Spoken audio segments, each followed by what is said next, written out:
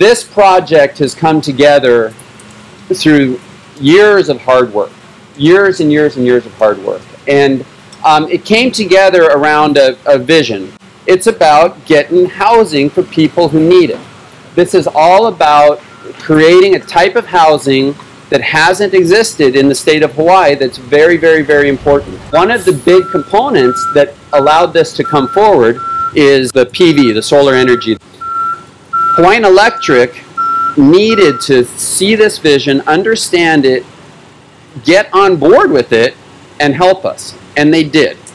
Without Hawaiian Electric, we could not have advanced this. Hawaiian Electric allowed us to move this project forward and get things moving as we were working with Kapolei Properties, as we were working with others.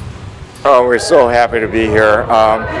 This is 499 affordable rental units in Kapolei, and we've worked really closely with Forest City to try to get their NEM projects connected. And as you know, that's not always easy, but we were able to do it. And then our DR group worked with them on grid integrated hot water heating that will help absorb some of that solar energy, integrate it into the grid.